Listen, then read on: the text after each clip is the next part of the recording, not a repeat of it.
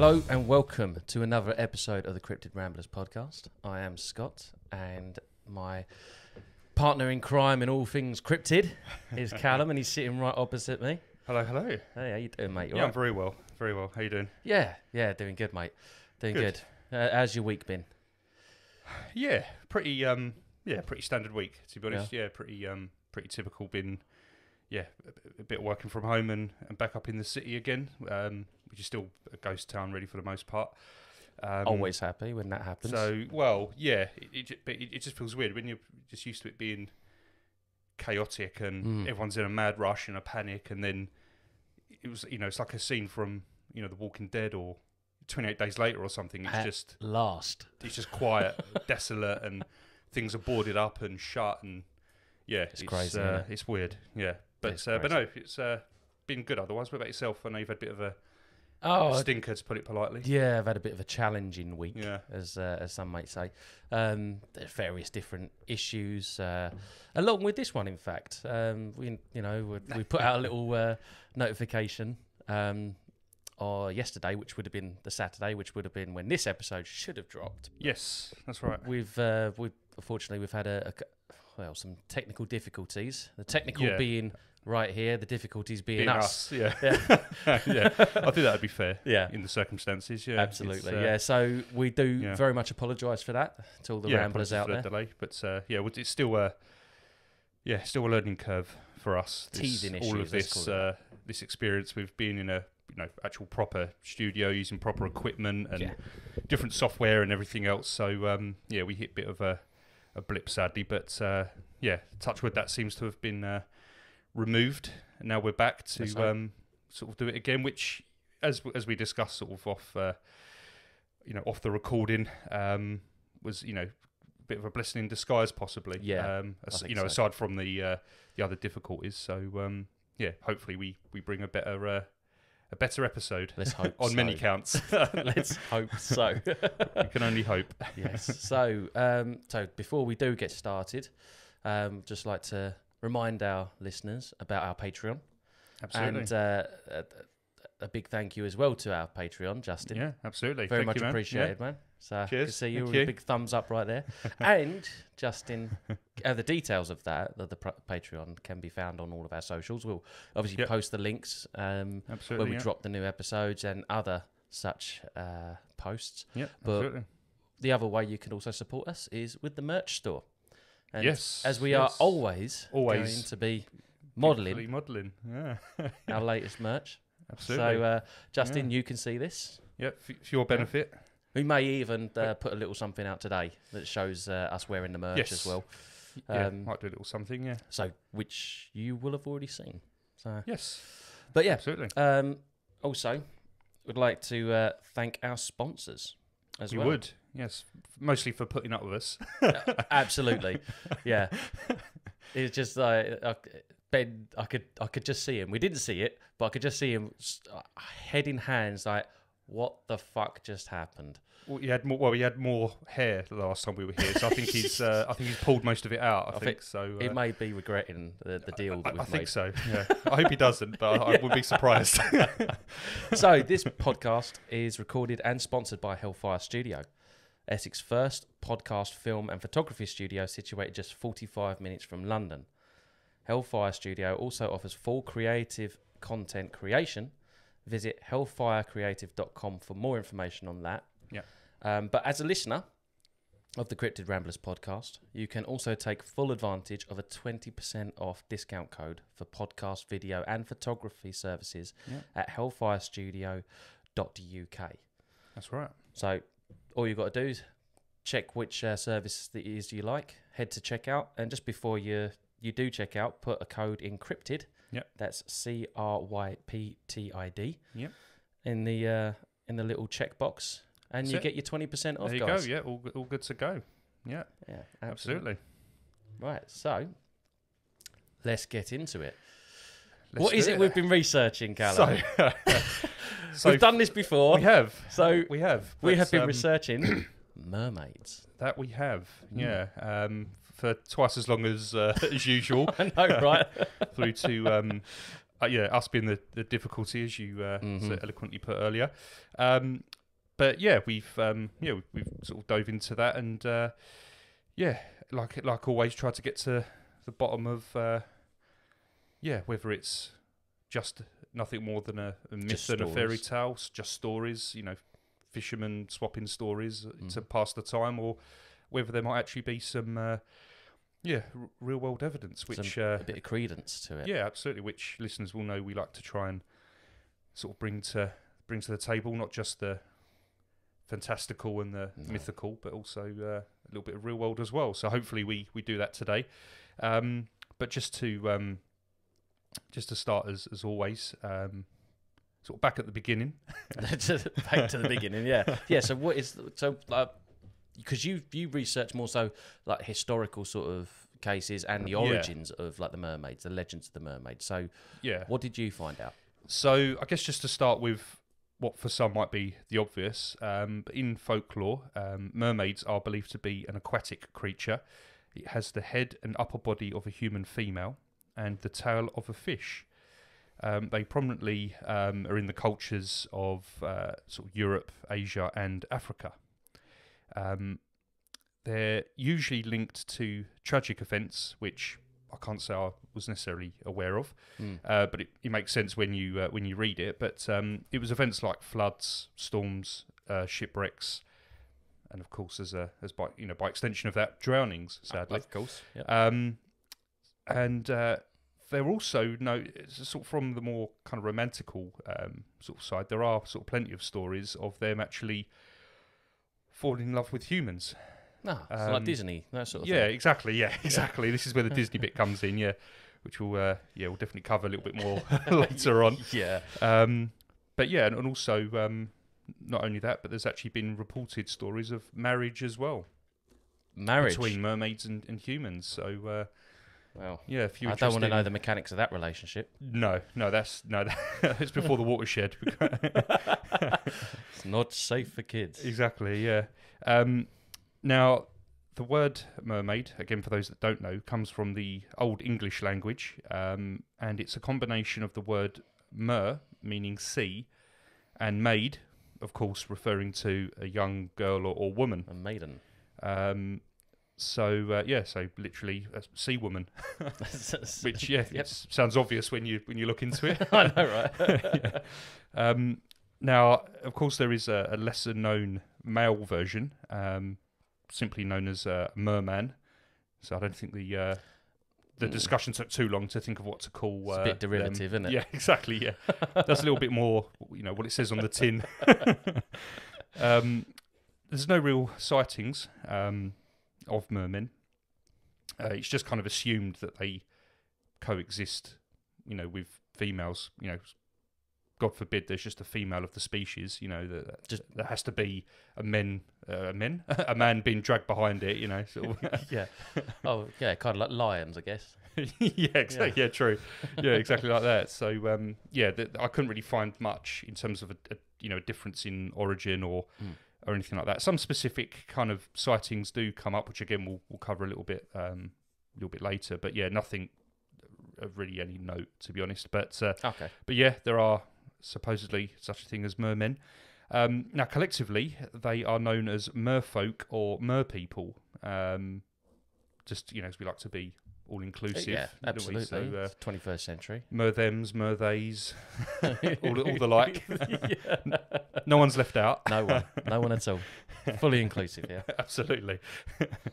Now, depictions of entities with the upper half of a fish and the upper half of a woman and the lower half of a fish have cropped up in artwork dating quite far back, actually, the Mesopotamia period specifically, and around the old sort of Babylonian era seems to be the sort of the earliest, or one of the earliest, at least, that people have found. The Mesopotamian one, if I remember rightly, should be Ishtar. She's often... Yes, that's mentioned. I think there's a few sort of carvings and stuff, and she's one of them. Yeah, because the old Mesopotamian gods were often a mixture of both beast and man. So that's right. They've got like the Enki and Enlil, I think that's how I pronounce it. I don't think that's right, but they're like the winged bulls of Sumeria, and it's absolutely incredible. Like these statues are carved out of quartz, which is like isn't easy to work with how anyway. the hell do you carve quartz? You know, and they were done like especially back then as well. Yeah, like 6,000 years ago. Absolutely at least incredible. now it might be machine done, but back then it literally would have been like Islamic State have made sure they destroyed them. Yeah, of course. They took Kangals to them. Yeah. So that will do it. That will certainly do it. But I find it really quite interesting that the old Mesopotamian gods have this this mixture of like both human animal hybrid sort of thing. Yeah, so it's been around for sort of quite a while. So it kind of even early on you start to look at this and think, oh, actually there might, there might be more to it than just a fairy tale. If it's going that far back, then of course stories have been going for millions of years or whatever. The Sumerian origin story of us, the humans, is that we were created, we were genetically, and they basically the way they put it is we were genetically manipulated by the gods to be in this form. So they took like a more archaic primate and they just did a little bit of gene splicing with their own genes and this monkey and created us basically. As we've spoken against sort of separately, a lot of these sort of gods and creatures would have come and visited people back then because they were probably smarter and more in tune with with that kind of thing, so they were more willing to sort of present themselves. So the fact that it's gone back that far is was of a surprise, but then on the same the other side of the coin, it wasn't a surprise. It was one of those. It made sense. It was a surprise that made sense then. Yeah, really, wasn't exactly. Yeah. Now the other interesting thing is that although it was that early back, some of the sort of earlier carvings and depictions were actually as mermen.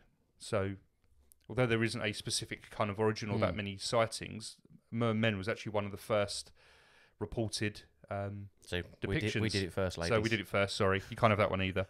But there'll be a reboot anyway, so it's not a problem. It will be. It's going to be pretty soon. Mark our words. Exactly, yeah. Obviously, the occasional mermaid did appear, but I guess, with the, male gods and all this, and it being a lot more kind of male dominated even then, there was the odd mermaid that kind of slipped in. Yeah. Now, the Mesopotamian name for mermaid was believed to be Kalitu, basically meaning fishwoman. So again, a similar kind of origin. So whether we, kind of either just come up with it ourselves with mermaid, or whether we just sort of was able to translate that and think, oh, we'll just pick our own. Well, it seems like translation. Well, there is an interesting thing with regards to language and people that do study the linguistics, and I think they call it archaeolinguistics. They've been able to trace the origins of our languages all the way back to like a Germanic origin, and then back to Mesopotamia. So back all the way back there, right? Yes, they call it Indo-European language. Right. Okay. So it's very very likely. So it's likely that it's just moved because progressed from that into all the way from the Indus Valley in India up to Ireland. There's very very strong connections with our languages, although the structure of the sentences might not be the same. Yeah, the words are incredibly similar as well. Yeah, no, absolutely. Yeah, no, and knowing that again makes perfect sense that there is such a similarity. Yeah. Now with that being said, the first known stories of mermaids, so we've got the first sort of depictions in carvings and drawings and whatnot, but the first known stories, certainly that I could find, of mermaids appeared in Assyria, which is now, of course, known as just Syria, and other parts of the Middle East, around 1000 BC. Right. Now, the story is about a goddess, Atargatis, who apparently she loved a mortal man, a shepherd, and she accidentally killed him. I dread to think how, But being a goddess, you can probably imagine. In the throes of passion. Yes. Because didn't know her own strength. Exactly right, yeah. Kind of remind... I don't know why, but did you ever see the film GoldenEye? That's exactly what I was just thinking. Of Famke Jensen. That's it, yeah. I'm glad it wasn't just me. Yeah. I like the bit with the Soviet general. After she's just mowed down the entire room and she's loving it. She is loving it. He just looks at her like, what the fuck? Right, okay, we've got a wrong in here. Not so. Yeah, exactly. Yeah. So that was the imagery that instantly kind of popped in there. Great minds, mate. Absolutely. Now, ashamed of doing this, she basically jumped into a lake with the intention of taking her own life, but actually took the form of a fish. But the water couldn't hide her divine beauty, as it was put. And so from that point, she just took the permanent form of a mermaid. Gotcha. And then they believe that's where it kind of come from. I don't know how long she was in there for to kind of take the form of a fish, or whether that was just like an instant kind of... Well, usually with these old stories, it's just like before she's even hit the water, another god just goes... Smite. Zap, yeah, and it sort of happened, yeah. So so she took that form permanently. Now, about 500 years before that, a Greek philosopher, Anaximander, I think that says, believed that we actually came from an aquatic animal species, specifically. So a slightly different sort of evolution, which I know you've got a lot more on. Yeah, so a little bit more on. Yeah, so we'll cover. It's interesting that. Yeah, so I didn't realise that went back as far as that. Yeah, 500 BC. Yeah. Wow. Yeah, so it would have been back then that this philosopher. I didn't go into the kind of the whys and wherefores. In terms of sort of why he believes that, but it jumped out specifically because I knew we'd had that kind of chat beforehand, and you mentioned this whole. Sort of evolutionary history, and I thought, because funny enough, I'd never heard of it until you mentioned it, and then when I was doing my research, it then actually popped up as a potential real world connection. So I was like, quite an interesting theory. The old aquatic ape theory is quite interesting. Oh yeah, it really is. Yeah. So as I say, you'll come onto that. A little bit later. It's also believed that the mermaid. Derived from sirens, which again, until this research, I assumed were actually one of the same, but maybe from a different region that they got assigned a different name. Yeah, that's what I thought. But that's not actually the case from certainly from what I've found. Now, obviously, sirens are of Greek mythology, and they are depicted as being half woman and half bird, which if you've seen like statues or drawings, it is weird. It's as weird as you'd imagine it to be. Yeah, it's not quite as romantic as the mermaid. Yeah, at least there can be some kind of beauty and elegance in the idea of a mermaid. What is it like then? Is it like a bird with the head of a woman? You can't. Yeah, more or less. If you imagine, it's kind of like set up like the Minotaur. So you've got the little skinny bird legs, sort of the bulbous sort of lower body, the feathered tail, and then it sort of starts from the waist up of a woman. And it's weird. Wow. Honestly. Yeah, it's not quite as. You know what comes to mind with that is, do you know that YouTube channel Bad Lip Reading? Yeah, they did a song. Yeah. It was out of Star Wars. Right. And it was called, it's going to sound really weird. The song is called Bushes of Love. And in the bush, there's a creature that's got a chicken head with duck's feet and a woman's face too. Right, okay. That is weird. I'll post that on the socials we'll have so to you share can have a listen to that. For a bit of context. It's quite funny. That is weird. But yeah, so there's no, I mean, it's one of those sort of bastardizations of sort of a mythology that you could probably appreciate, because if they'd stuck with the siren, it probably wouldn't have gone much further than that, because there isn't really any kind of sort of romance or anything like that. No. It's quite an odd looking creature. Again, we'll share some pictures on the socials. I suppose the modern day romance side of it all was really just, it's come from Disney again, isn't it? Yes, predominantly, yeah. I mean, it stemmed back again from initially from good old Christianity, who at some point kind of come charging in and basically changed it. It was around the rise of the Roman Empire, so quite some time ago. But yeah, it's another thing where Christianity have said, no, we don't like that. We're going to change this for our agenda. Oh, Mrs. So, Boucher. Everything's a devil. Yeah, exactly. Yeah, Mama said. I don't want you doing math. Math is a devil. Yeah, basically. That's pretty much what I imagine when we look into these things and you sort of I don't want you telling stories. Telling stories is the devil. Exactly, yeah.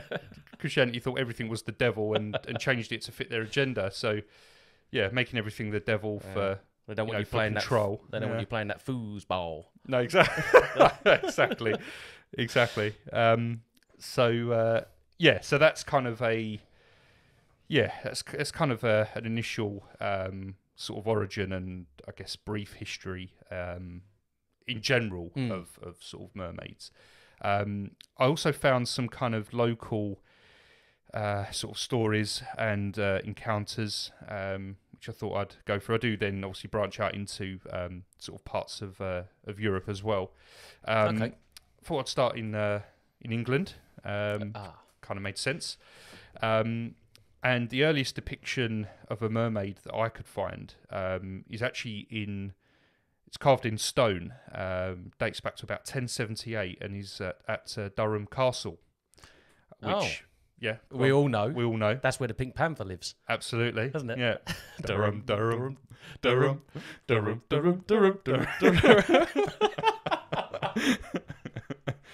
Top-notch comedy there, folks. We're very sorry. You are welcome. We're very sorry. We won't do it again. Hashtag no promises. We probably will. Yeah. Sorry, not sorry. Yeah. So, and in British folklore, to put my teeth in, they are seen as unlucky omens, which we'll find is quite different between all the sort of the cultures. But yeah, we see them as quite unlucky. Gotcha. Where they'll either foretell of a disaster or they'll provoke it, which, when I read that, I don't know about you, but that instantly reminded me of a banshee. Yeah. In terms of when you see those, either the tragedy has already happened or they're letting you know that it's about to happen. Yeah. The sea banshee, isn't it? Yeah, absolutely. Yeah, no, I like that. Yeah. Now, seeing a mermaid can apparently mean that the bad weather is approaching, and she would doom ships by either telling them that they would never see land again, or that they are close to the shore. Either way, a wise sailor would know that they both mean the same thing, and that the mermaid's being one's a lie. Yeah, so it's like. Yeah, just being a bit sort of facetious, I guess. So she's been like, "Oh yeah, no, you'll never see land again," or you're really close. What she's saying is, "You're fucked, mate." Yeah, yeah. You're knackered either way, son. Yeah. And so it's just whether she either just is straight up with them and says, "Yeah, you're doomed," or she'll toy with them and give them sort of false hope, I guess. Which that is because we've been speaking about these, we've been looking at all these sort of things. That's very much something that you get from like low-level entities. Where they're just constantly tricking, they're constantly sort of badgering and that is just be straight. Yeah, that which is apparently something that low-level entities can't do. That they just want to muck about and try and get as much misery as possible. Yeah, exactly. They've got an agenda, and as long as they get to that, they're it's fine. But they want to sort of have a bit of a play or sort of be sort of torturous almost, in that respect, which. Which I thought was quite interesting, actually. Now, some sort of encounters, I guess. In Scotland, the Ceasg, as it's pronounced, but spelled Ceasg, which again we found from the Banshee episode, that it doesn't. You don't say it how it's spelt. No, it's not phonetic in that respect. Yeah, it's kind of an odd sort of word, isn't it? Yeah. The Ceasg was known to swim up rivers to freshwater lakes, and on one such occasion, a laird of Launty, which is basically, it's just the owner of a Scottish estate. I guess like an basically. earl or something like Yeah, that. bit of a dandy, bit of an earl, that sort of a Scottish dandy. A Scottish dandy. That's where my mind went anyway. Yeah, okay, yeah. So this laird of the land thought that he'd seen a woman in a lake on his property, and rightly went to go and help her. And as he went to sort of make his approach, he's stopped in his tracks by one of his servants who stopped him and warned him that it was actually a mermaid and not sort of a damsel in distress, if you like. At noticing that her sort of plans had been thwarted, the mermaid began to scream at them, essentially annoyed that she didn't get to kill him. Because again, that's a sort of a belief. If that was my goal, I'd be a bit annoyed and all. Yeah, exactly. Yeah, swine.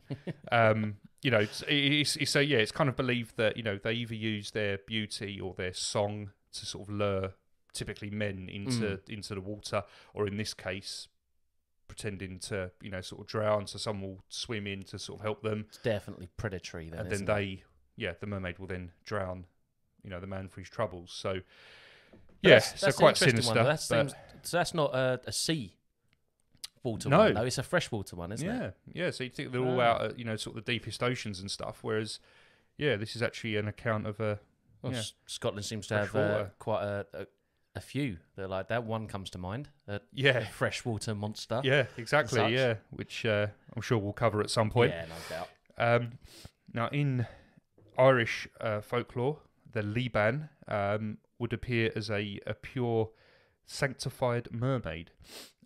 This was following her baptism, of course, by Christians when Christianity reached Ireland. Now, Lee means beauty in Old Irish, with ban meaning of woman. Which makes sense as well, because banshee means woman of the faith. Yeah. Doesn't it? Yeah. Okay, yeah. So it's, again, all very interconnected. Interesting. Although they are obviously completely different entities, yeah. Supposedly, yeah. As they'd have you believe. Now, there was, a young... The sort of the start of the Liban is based on a family in Ireland who were drowned, and only one daughter survived by taking shelter in an underwater chamber where she lived for about a year. After this point, she transformed into a being of half woman and half salmon. So not just half fish. Very specific. They were specific with the type of fish. Salmon. So salmon, yeah. I don't know if it's because of the colouring or something of some I salmon. suppose they're both saltwater and freshwater, aren't they? and obviously I think Scotland. That part of the world, Ireland, parts of Scotland, obviously known for that sort of fishing and stuff. So I don't know if that's got any pretty big bloody salmon, that's for sure. Yeah, exactly. Yeah, exactly. But yeah, it just seemed a little, a little too specific. I thought, which was quite odd. Now, interestingly, once baptised, she was then given the Christian name of Mulgrin, meaning much better. meaning seaborn. And to this day, she even has a celebratory day in Ireland of the 27th of January. All right. Where they celebrate the Liban,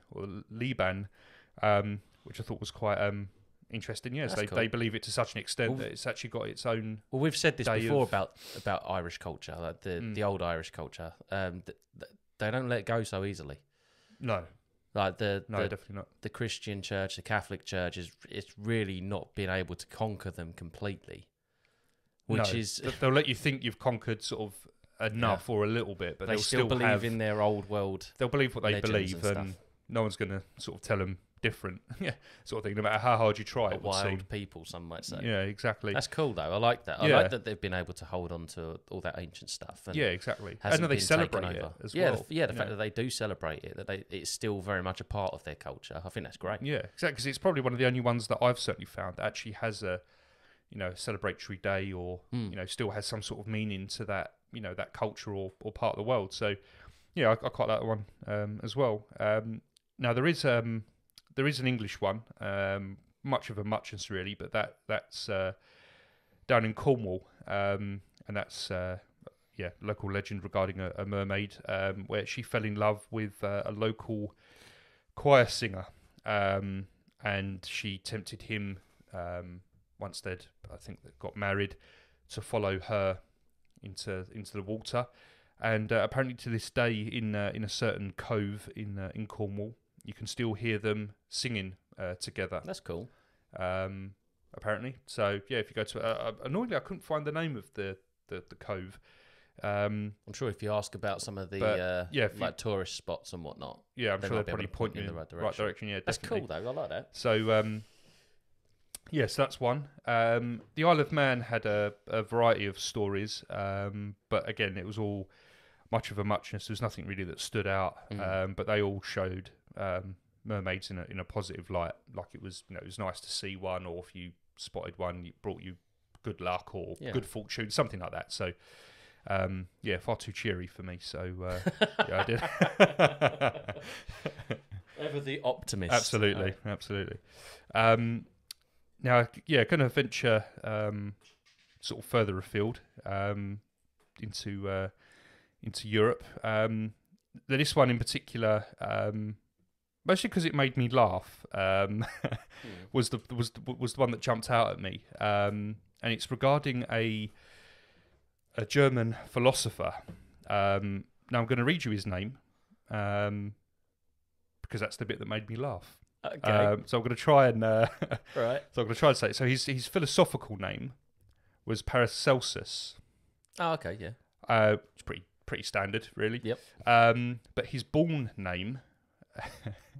Before you do, I love the fact that they've got a philosopher's name, like a stage name that they go under, like Adele, Beyonce. Like just a single name. Paracelsus. It's very It's very deep. But when you hear his name, you can be forgiven for picking a stage name because you'd probably want to. But so his full born name was Philippus Aurelius Theophrastus Bombastius von Hohenhelm. Bombastius. Excellent. No, I would have just gone with that. Oh, to be honest. Absolutely. Yeah. Theo Bombastius. Mr. Bombastius. It wasn't me. Bombastius. Honestly, yeah. That's fantastic. So you can understand why you went with Paracelsus, because it's got a better ring to it. Paracelsus doesn't. For a philosopher, Bombastius. Yes, but for every other reason, no. He could have brought out a couple of records, funded his research. Bombastius Aurelius. That's the name I would have gone with. That's what I'm naming the next child. Sorry, Sam. Yeah. But that's you've got to do it now. At least as a middle name. Exactly. Yeah. Exactly. Paracelsus spawned the idea that the water elemental could acquire immortality if they married a human, and it was this belief that inspired one of the most famous literary works by Hans Christian Andersen, of course, The Little Mermaid. The Little Mermaid, yeah. Which was then sort of dramatised by Mr. Walt Disney, as we all know. Made it a lot more PG, that's for sure.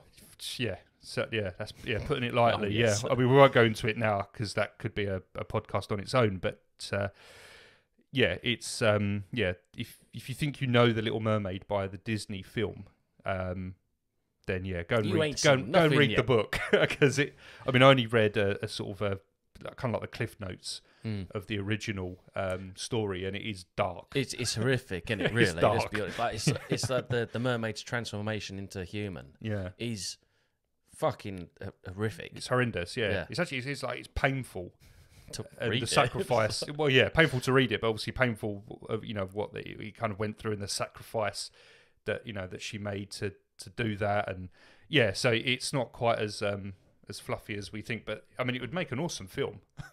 But I don't think it would have made quite the Disney film that it made. Disney can't do that one. It'd be like an R-rated, like the Grimm sort of tales. Yeah, it'd be along those sort of lines. Yeah, that's what they need to get involved with. Don't do the talking about reboots. Reboot the Disney films based on their origins. Yes. They need an actual company to come out and do that, like Disney After Dark. Yeah, exactly. Yeah. Disney After Dark. Yeah, absolutely. No, I'd agree with that, definitely. I guess because of the links to obviously the Little Mermaid, that was obviously the main reason why I brought it up. But also the philosopher's name did make me chuckle, so I thought it was a worthy mention. Now, a little bit more of a sort of a legend, potential real world. In sort of back over to Greece, the sister of Alexander the Great, Thessaloniki, was made immortal. It was initially believed that she had died, but it has since turned out that wasn't necessarily the case. But this happened when her brother, Alexander the Great, brought back a flask containing water from the Fountain of Immortality, and I guess sort of unknowingly, didn't really think about it. He when she was bathing, he bathed her hair in some of the water from this flask. Maybe not necessarily knowing what would sort of happen. Maybe because he only used a little bit. I don't know.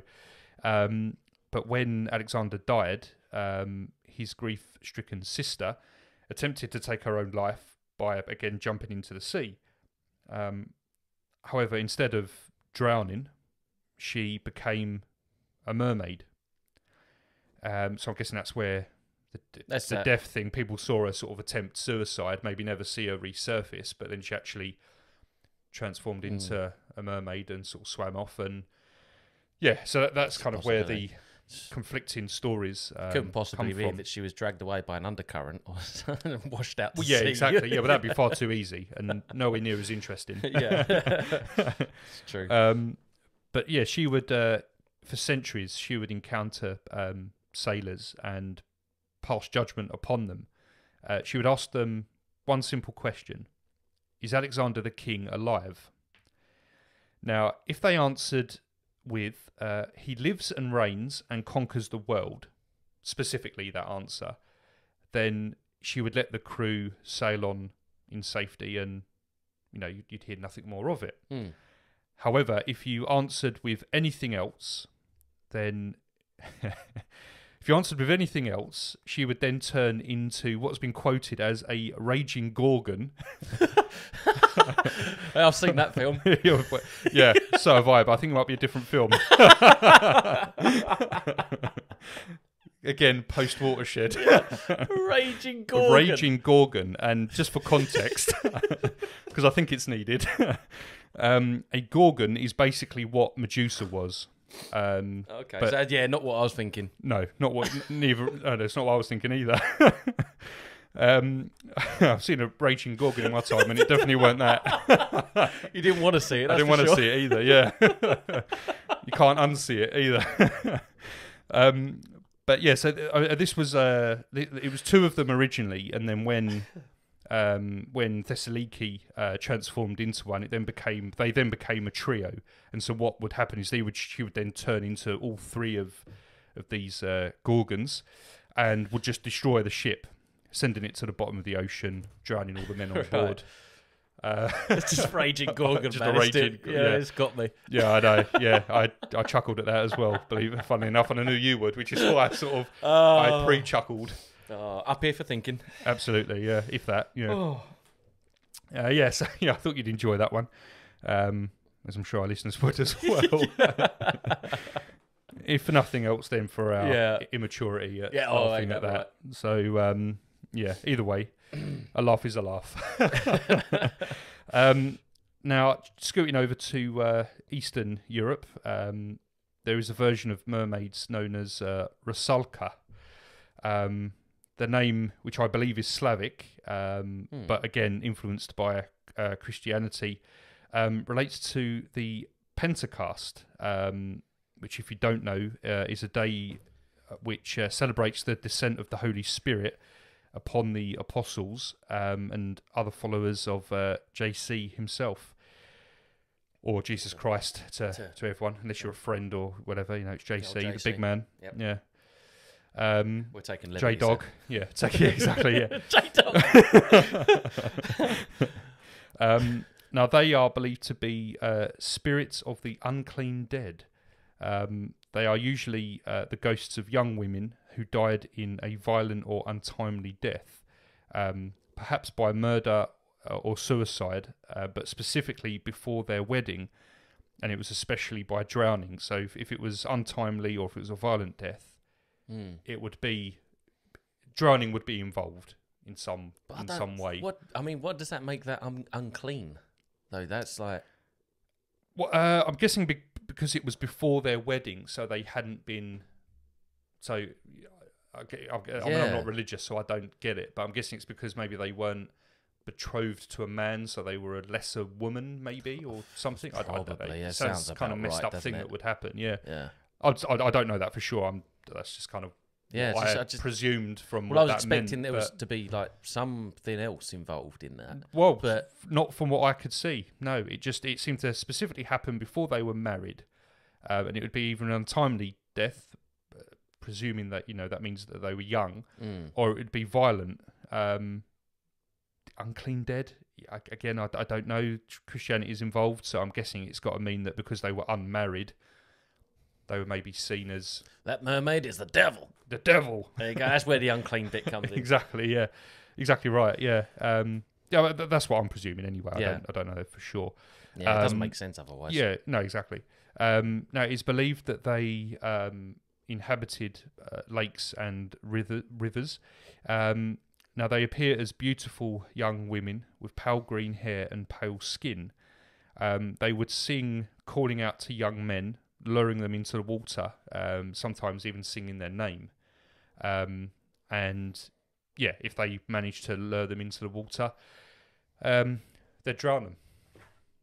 Quite simply. Yeah, just straight up drown them. Yeah, no other purpose, but yeah. That's a regular theme. Yeah, pretty much, yeah. Yeah. Now, going a bit sort of further afield, we've got, I sort of looked at various kind of stories from sort of China, Korea, Japan, and Southeast Asia. Now they've all got similar stories, which is why I've sort of lumped them together a little bit. But it was basically a fisherman catching mermaids and either releasing them or marrying them. Now, if they released them straight away, then the mermaid would reward them for their kindness with either a gift or some sort of help or advice to cure an illness. Now, that would either be an illness that the fishermen themselves were suffering with, or possibly like a loved one. Gotcha. Something like that. However, if they chose to marry them, then not much else happened really, other than that the mermaid would return to the water upon the death of the human that she'd married. Gotcha. So she'd be like, I've done my time. I'm off now. See you later. Bye-bye. Ta-da. Bye-bye now. So, like I say, all the stories were kind of much of a muchness, really, of that kind of scenario, really. Gotcha. Well, not much sort of deviation. Now, just to end this sort of segment on a couple of sort of real-world sightings, both of which probably most people would have heard of in some form or another. But famously, in 1493, off the coast of Hispaniola in the Caribbean, Christopher Columbus claims to have spotted 3 mermaids, which at the time he claimed weren't as beautiful as it had been reported. So he was he was rather disappointed. Now, this was mostly due to his disappointment. Sorry, was mostly due to the masculine features on their faces. Now, although not proven, it was kind of later determined that he'd actually spotted manatees. Right. Which, if anyone's seen a manatee, which I'm sure we all have. Yeah. Yeah, they are quite grotesque, bless them. Yeah. Yeah. Certainly wouldn't depict the beautiful mermaid that you had been told about. I remember seeing them when I spent a bit of time in Florida, didn't I? Yeah, that's right. I remember seeing them.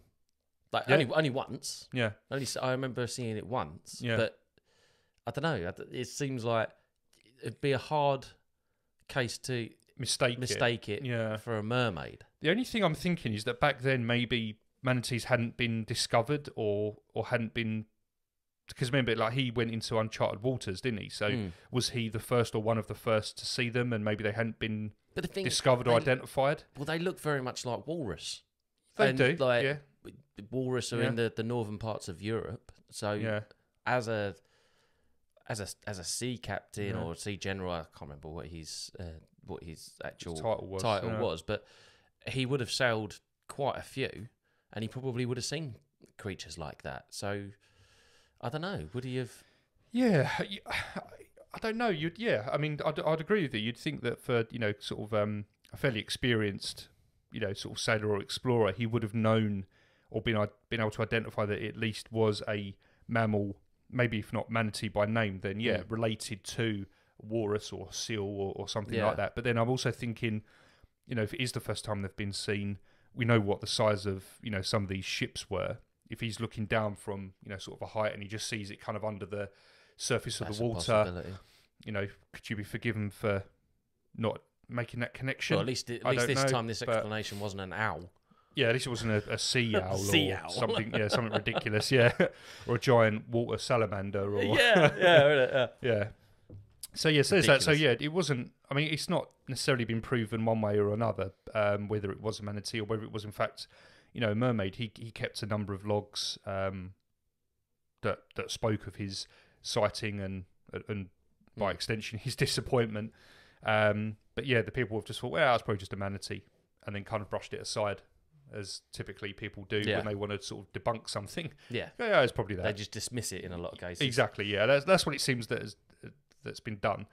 Now, the only other one, just to go into, which surprised me actually, because I didn't actually think that this guy was real. I thought it was a collection of stories. Yeah, basically, like a Pirates of the Caribbean character, or just something. Captain Jack Sparrow. Exactly, that kind of thing. But basically, English pirate Edward Teach, otherwise known as Blackbeard, so he was actually real, right? Has several logbooks that recount sightings of merfolk by him and his crew, and these sightings were sort of that frequent, and got to a point where Blackbeard himself would actually tell his crew to steer clear of charted waters, which he would call enchanted, for fear of finding merfolk, and specifically mermen, who he thought brought about bad luck. Well, it makes perfect sense, doesn't it, really? I'm guessing, it's... He doesn't want to wake up the raging gorgons. You never want to come across a raging gorgon, that's for sure. But apparently it was believed that, and as we sort of discussed in the opening of the episode, that mermen don't really have much of an origin, if any, and no real sightings. That's right. So it was believed that if you saw a merman, that was really bad luck, because they weren't really believed to exist. Whereas if you saw a mermaid that were more frequent, it was like, oh, okay, fair enough, and each one would have its own kind of tale, whether it was good luck, bad luck, or whatever. But mermen in particular were sort of brought about more bad luck. Yeah. But not only that, but they also thought that they would be bewitched by merfolk, and sort of tricked into giving up their treasure or any valuables that they may have found on their journeys, and they would then be dragged to the bottom of the sea. So not only would they be robbed, but they would be drowned as well for their troubles. Yeah, sounds so right. Exactly, yeah. So I thought that was really interesting, mostly because it seems that Blackbeard the pirate is real. Yeah, that was the thing that kind of got me. And then all cartoons and kids stuff and stuff like that. They all talk about a pirate Blackbeard. Yeah, exactly. So you just think it's just a iteration that everyone will know and recognise, and so it's easy just to put into a film or a cartoon or. Well, the thing is, there's loads of characters like that throughout history that are very similar. The one that always comes to mind for me is Ragnar Lothbrok. That's or Lodbrok. It depends on how you want to pronounce that last name, because it seems like there's loads of people that attributed being a son of Ragnar. Yeah, believed to actually be an ancestor or relative. But then there's been no actual trace of being able to exactly find who this Ragnar Lothbrok was. Yeah. And it seems like all these collection of stories could have been of various different people. Yeah. Doing amalgamated these acts into one person. Yeah. Yeah. Yeah. But but this he actually has a name. That's cool. An actual born name, and he's actually existed, and so that surprised me the most with it. So that's why I wanted to include it for sort of twofold, because it was a real life, real world sort of sighting. Not only that, it can be attributed to a person that actually existed, and there are logs that actually existed where he'd penned these, sort of beliefs and sightings and whatnot. So so I thought that was quite. But both of those actually were quite interesting, and I think had some sort of credence to the idea. So looking at that another angle from like his journals and stuff like that, would he have at that time really have thought about, these are going to get published or something like this? Maybe I could publish these as stories or something like that. Yeah, I don't know. If he's a pirate, he's not going to be coming into land and trying to enterprise and that sort of thing. Yeah, I don't think pirates would have sought. If those are his personal journals, like just for him to keep track. Potentially, he's putting down what he's seen. Yeah, exactly, and as you rightly say, he's not looking to come ashore and be the next literary genius or they'd string him Shakespeare or what. Probably he'd get put in prison or hung, drawn, and quartered for blasphemer or something. Something along those lines. Blasphemer. So no, I thought they were interesting to kind of end on the sort of the history and. Kind of origins part, just to kind of add a bit of credence and make it less kind of fantastical and fairy tale, and actually be like, there are actually some famous guys that they've looked into might actually have seen it. Yeah, that's interesting. And throughout history as well, as we know, there've been plenty of hoaxes. We do. Been plenty of them. Yeah. And we came across quite a few of them, didn't we? Yes. In our little bit of researching. Yes, we did, yeah. And I came across this one, and most people, when they do research mermaids and such, they're quite likely going to find this case come up, and unfortunately it has been proven a fake, or a hoax at the very least. Whether or not it was because of this particular gentleman or not, or whether he bought into the idea of it. Yeah. But it's a guy by the name of Phineas Taylor Barnum. Yes. Who lived between 1810 and 1891. He did. And just to chime in quickly, if you don't mind, if any listeners are hearing that name and thinking, that sounds familiar, then you're right. It should be, because it was the character portrayed by none other than Hugh Jackman in the film The Greatest Showman. Oh, right. Yeah.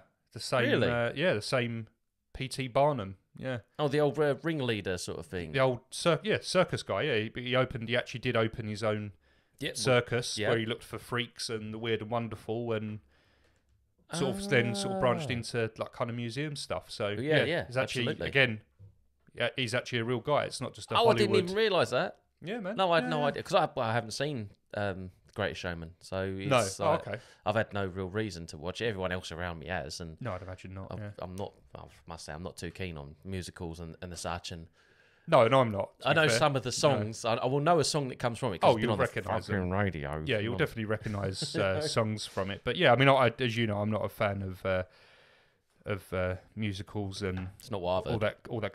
Stop it.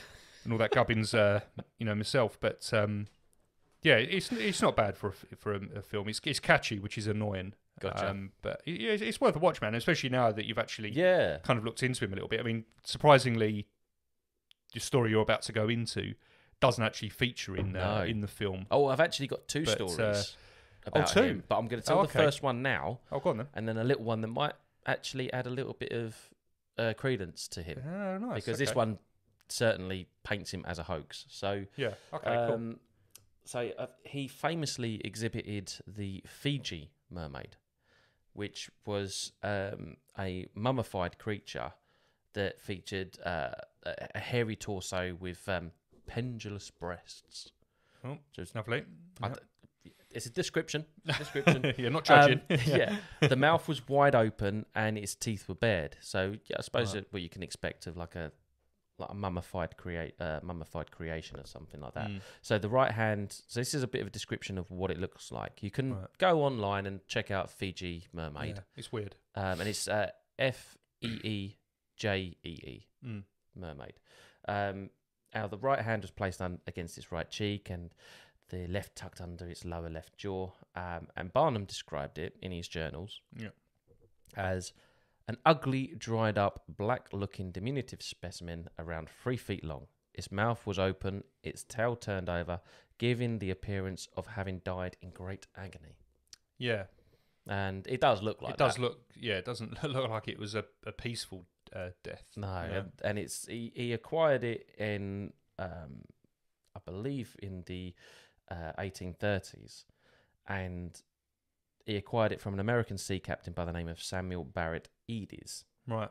who bought it from a Japanese sailor for $6,000.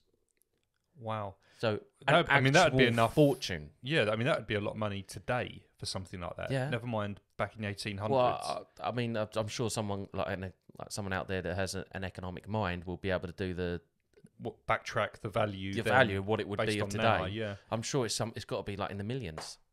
For Well, something yeah, like that. definitely. Absolutely incredible amount of money to be spent on it. However, it was a hoax. It was, wasn't it? It was a hoax. Now, it is turned out. So once he actually got it, and he did everything with it. So before he had the museum, he would actually rent this specimen out to people, and so that they could showcase it at a party as Dinner parties. Look at my mermaid. Yeah, you yeah. know, You can imagine the types that would do it as well. Don't Exactly. You? Yeah. You know, this is like the same sort of time where they would have like a homeless man that lived in a shed in their back garden, so they could show their friends. That they had Oh yeah, look at my homeless man. Yeah. Look how good I am to him. Yeah. He can sleep in my coal shed. Yeah. You know, it's that Exactly. sort of Yeah. showing That off. mindset. Yeah. And he would he would rent it at $12.50 a week. Right. Okay. So he was earning a nice little pinch on that as well.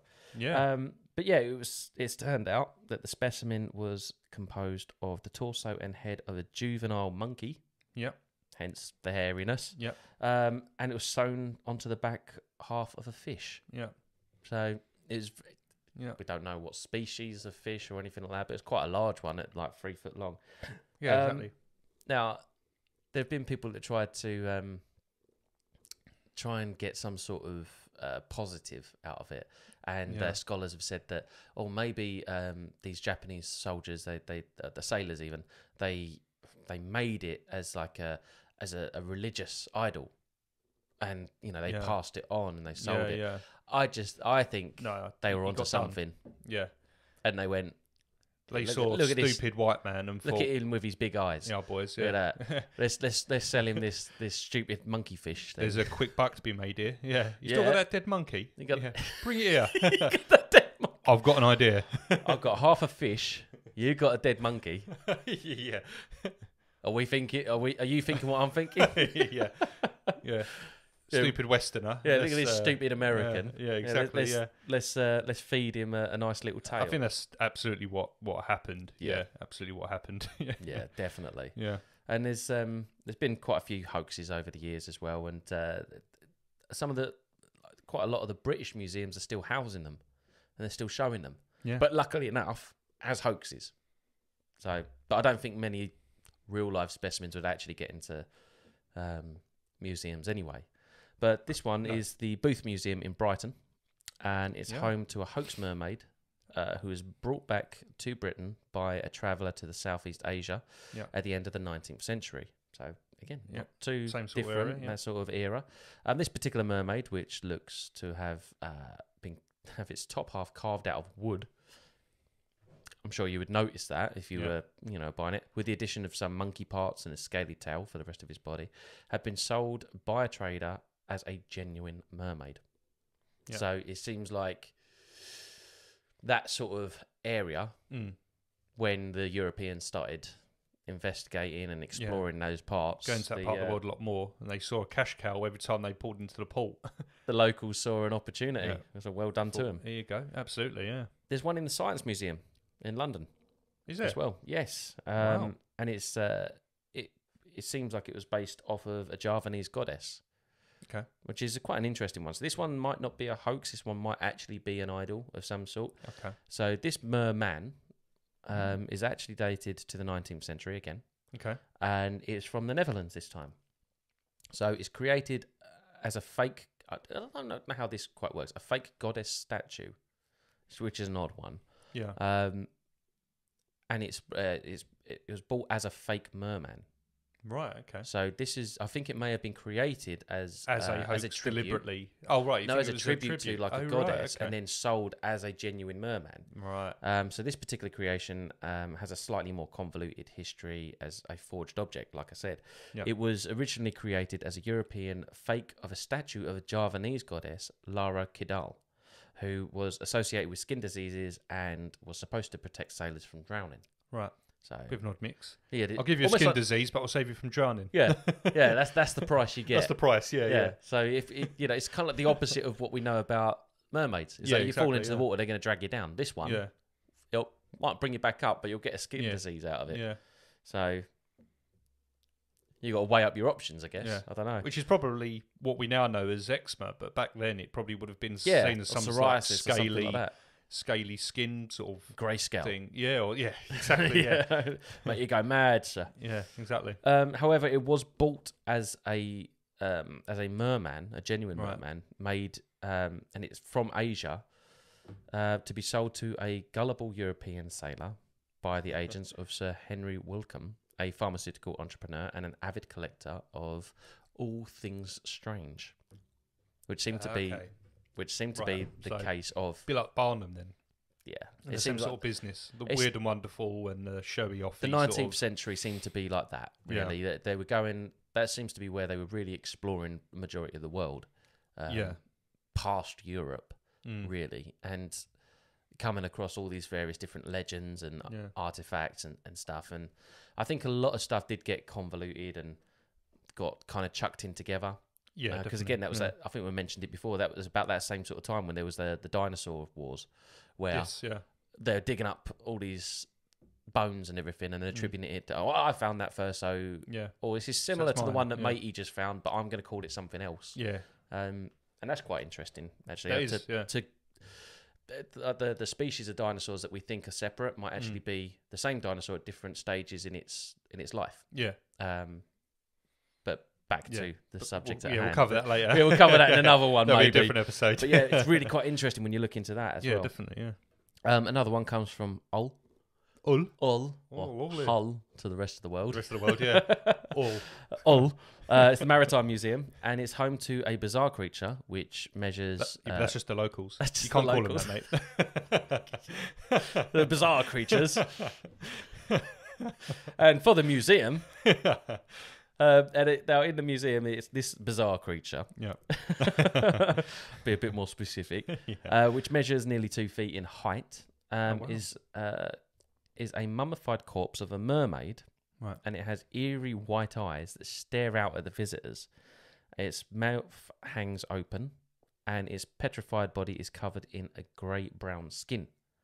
Now, originally it was believed that the whole mermaid dated to the 17th or the 18th century. Okay. So a little bit older, touch older. But after it was X-rayed in the 1930s, Where the hell did that come from?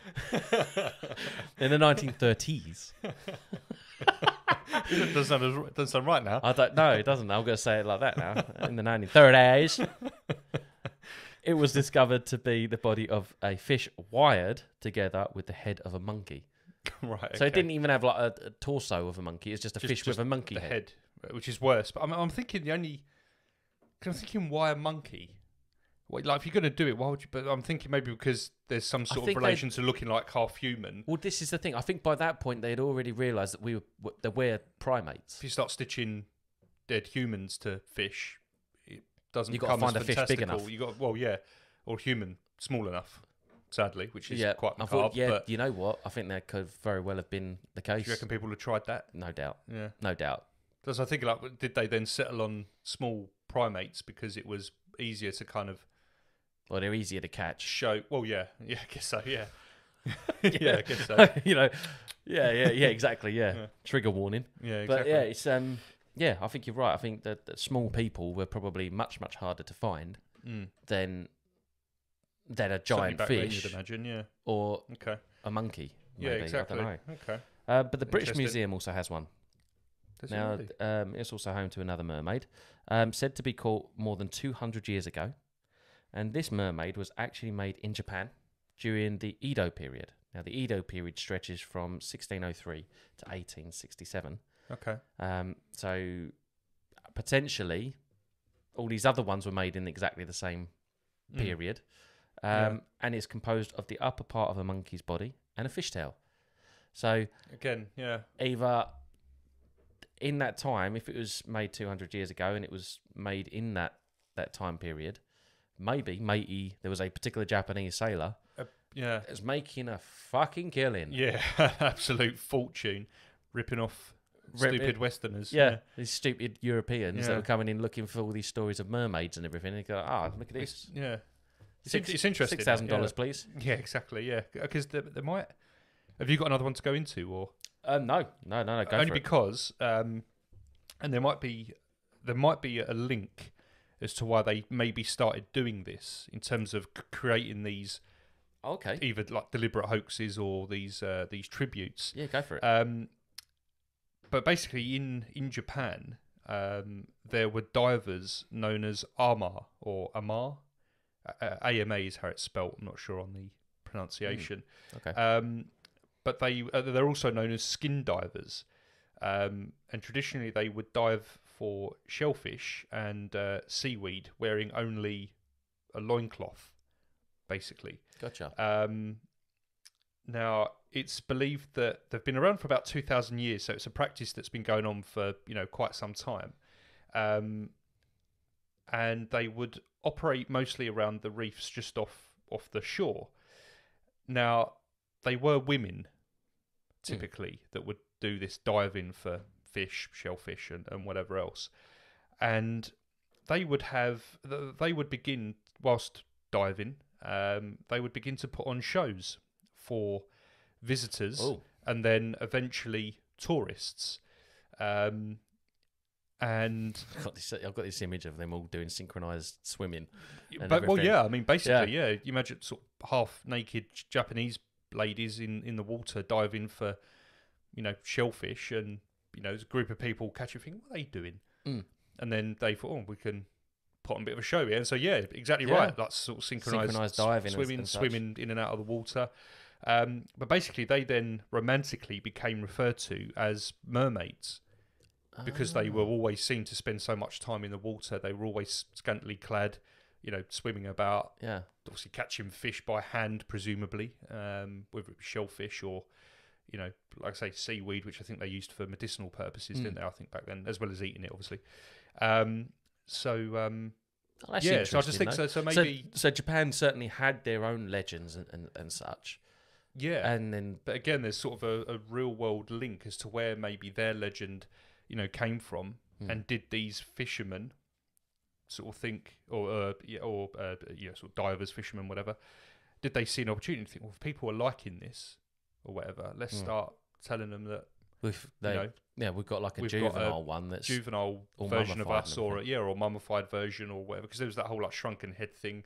So maybe was that part of the mummification, which is why they could explain why they were so much smaller. Yeah, either that or they caught a juvenile one, maybe. Yeah, or something like that. So I'm sort of thinking, what was sort of a genuine origin? Did that then spawn the various examples that you went over with regards to the that makes sense as well, because I remember seeing a video as well that explained some of the Japanese one with regards to the monkey part of it. Is that it had the body and tail of a fish, the head of a woman, but the mouth of a monkey. Wow. Okay. Yeah. So and it had like this the old Japanese art thing, and it looked bloody horrific. So that might actually explain why there's the monkey on it, and why they didn't even bother shaving the monkey. Yeah. Exactly. Yeah.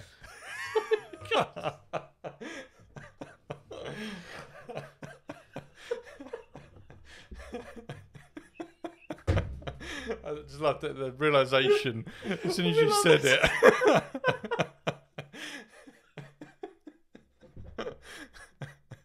Oh dear. Gotta keep it natural. Don't shave the monkey. Oh, natural people. It's how God intended. Oh my God. Dear oh Lord. Yeah. Sorry. I'm so sorry. Yeah, I did have a moment. As soon as it came out, I knew that I shouldn't have said it. I saw you break straight away. Is that a sudden realisation you thought, oh no? Oh dear. Oh, everyone has their moment. Absolutely, yeah. Hopefully that's Some mine more for than today. others, yeah. Yeah. Good grief. Oh dear. Yeah. Hey, But no, you're right though. What were we It is a talking about? wonder. Yeah, you do, but you still think if you're going to try and pass it off as a fake, you would try and make it look a little bit more human, I suppose. So yeah, good point. I'm trying not to say it, so you don't. So, Still there. but yeah, you wouldn't. I don't know. Maybe it's too much hassle. I guess I don't know. But have you ever seen a shaved monkey? Oh, one or two. Oh. My God. Oh dear. Oh, I'm going to try and compose myself. I'm really sorry. We'll try. What a sad act. I'm laughing at my own joke again. Well, me as well. So at least you're not on your own, I guess. Yeah. Good grief. I don't know if that's better Let's or worse. move on from but shaved monkeys, please. Yeah, let's move on.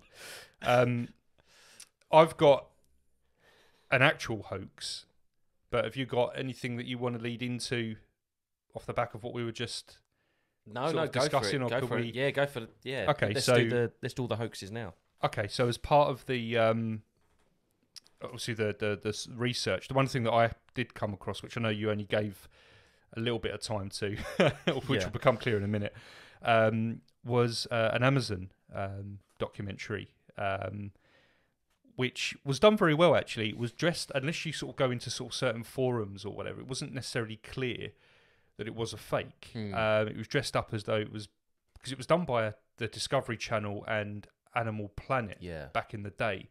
So it was dressed up as being a genuine documentary.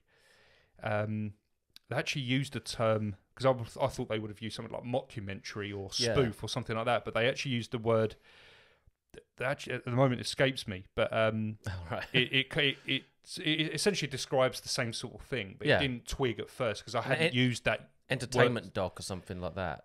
Something like that, yeah. I'll have to, as I go through it, I'm sure it will jump back in my mind, and I'll come back to it. But it's you quickly find out that it's that it is a hoax, but it was put together very well. So kudos to them for that. Even if it was obviously crap. Is that the body found? Yeah, Mermaids, so there's actually the body found. Yeah, so I think there's actually two. So there was one done back in the late 90s, I think, which was called Mermaids, a body found, or the body found, something like that. And then I've not watched it yet, but they kind of go back and go over the documentary in the next one, which is called the New Evidence, isn't it? New Evidence, right? Well, absolutely. Yeah. I did, because the New Evidence isn't available on Amazon, so I had to. Cause I thought I'll look at the more up to date one. I'll try and skip a bit of research and whatnot, and I could only find it by going to some obscure streaming site. Yeah, well, it's actually online on Discovery Plus if you've subscribed to that. Which I'm not. It's weird. So the first one, A Body Found, is on Amazon, and then the follow up is on Discovery Plus. Gotcha. But I think it's going to be a series because it said episode 1 of. So I'm thinking they might be doing a series, but. The one that I watched is the one on Amazon, which anyone can go and check out. And even though it's a fake, it's a good watch for a fake. It's a good one, but it basically depicts a couple of events. But it starts off in 1997, where a group of scientists are recording sounds deep in the Pacific, and they pick up the sort of sounds that you'd expect to find. So like organic is what they refer to it as. Gotcha. So things like whale song, dolphins, that kind of thing. Everything that you expect to hear at that kind of depth. But then within that, they hear an organic sound that they don't recognise. It kind of stands out from the whale song and the dolphin and everything else. They could never identify it, but they definitely heard it, and they just, I guess, put it on. But it's in there. There's like a different signature to it. Different signature, yeah. When you look at the sort of the is it the wavelength they call it, or the wave pattern on the recording, you can see that it's got a different sort of spike to kind of the rest of it. So it's more prominent than the others. They never identify it. It's not but it doesn't belong to a mammal or creature that they are aware of. Wow. It skips then to the early 2000s, where the Navy are testing their sonar equipment, or a new sonar equipment that they're looking to bring out, and it basically ends up causing a mass beaching of whales. Of course, at this point, the Navy denied that it's their fault and that they used sonar, but of course, it's a fact that they were responsible because other people heard it. Yeah, so if it's being picked up by civilian equipment. Yeah, exactly that. Yeah, so they proved straight away that it was because of what the Navy were doing. It's so juvenile, isn't it? Like you've been caught red-handed. Just come out and go. Actually, we did. We were. Testing out a new sonar, more powerful sonar. We didn't realise the effects or whatever. Take a bit of responsibility. But they just try and they don't try. They do. They deny it. Yeah. So along with the whales, other creatures were also washed up on the shore. Right. Now it's 2004 at this point, and two young lads were the first to respond to the beaching when it happened in Washington State. They shot footage on their cell phone and claimed to have found a body. Now the Navy take the remains of said body and they try to silence the two boys and try and force them to change their statements, which I think initially they do manage to achieve. I think they offered the parents like an obscene amount of money to make sure that their kids shut up or change their statement. As we can imagine, is probably true for for real life. This occurred, like I said, in 2004 on April 4th in Washington State, and it saw the largest mass whale beaching in US history, which I think might actually have happened. So I think there is some real world kind of little breadcrumbs, which is why it's so well done, because there are things and evidence and whatever that has actually been collected and events that actually happened that kind of interweave into it. Am I right in thinking this was on the west coast of the States? Because I remember... it's Washington State, so wherever that is. Yeah, my geography's crap, I'll be honest. Washington State is the west coast, yeah. So that would be the Pacific coast. So yeah. Okay, yeah, that makes sense. So it's around there, that did happen. Yeah. So the new sonar tech used by the Navy basically caused severe trauma to the whales, basically scaring them out of the water and slowly killing them. I think they go into a bit of detail a bit later on, and it basically caused the whales to basically suffer a brain hemorrhage because they found bleeding from, I guess, where ears would be and like an ultrasonic, and an attack, ultrasonic attack. Yeah, basically, inadvertently or deliberate. I don't know. But NOAA, the National Oceanic and Atmospheric Administration, had a water sea boy. I was going to say water boy, Bobby Boucher. He wasn't out in the water. So yeah, they had a high quality H2O. Exactly. So yes, they had a boy out at sea around the time of the sonar blast. And they realised that they'd actually recorded the entire event. So this was how they could blame the Navy, because they actually picked it up on their own equipment. They were just doing a general sonar scan for local life or whatever, and just happened to pick up the whole thing. Now they play back the recording of the event, and basically you hear the whales doing their usual song and their cry, and they've got a guy on there. He's basically a linguist.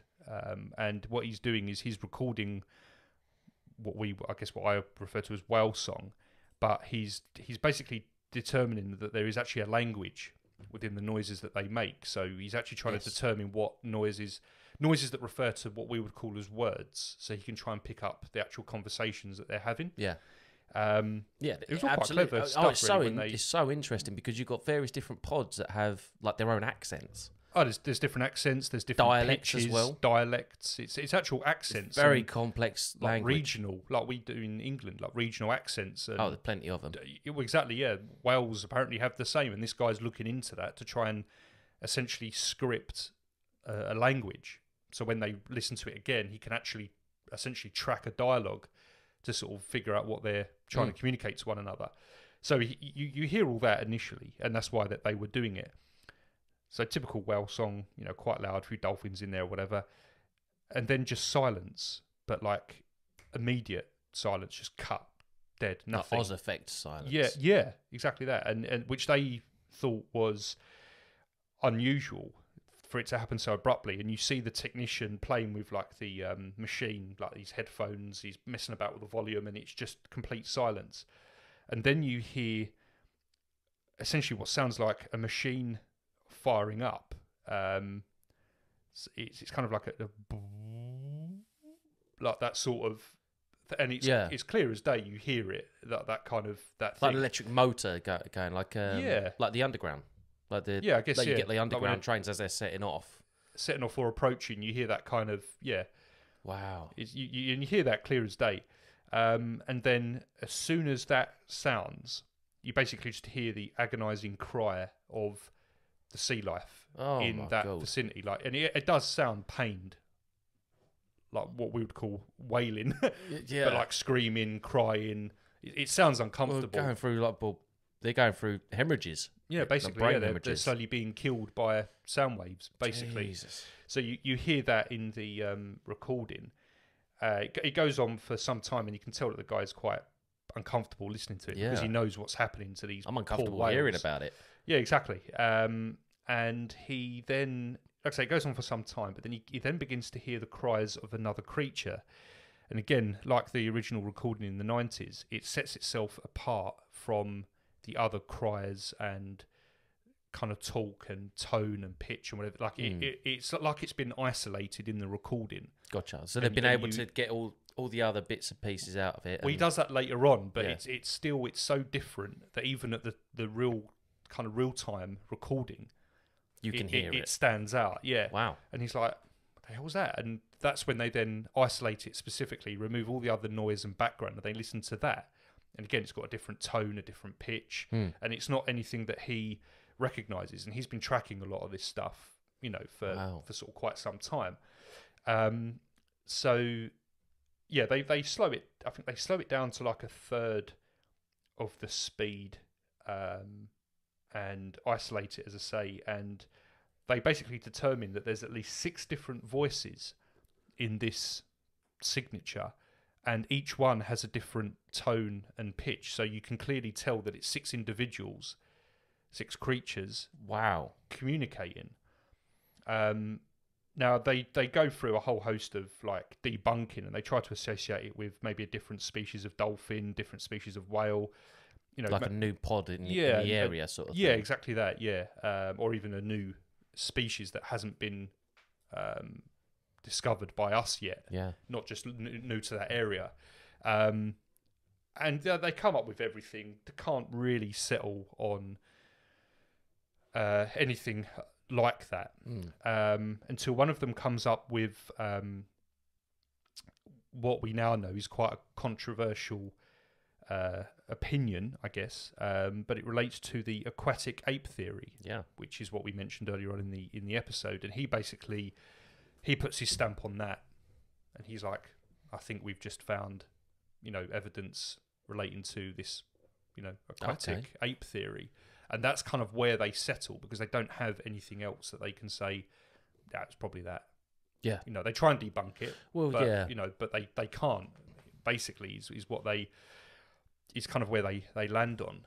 I didn't write down anything more than that, because I know you knew that I was you were going to sort of cover it. So So do you want to jump into it? Yeah, absolutely. I mean, with although before I do go into it, because I do want to talk about some of the other encounters that I've found as well, and there's one that's a little bit local, and this one connects with a previous name that's come up. So I kind of want to do a little bit of real world sightings as well, but obviously keep it fairly short for time purposes and such.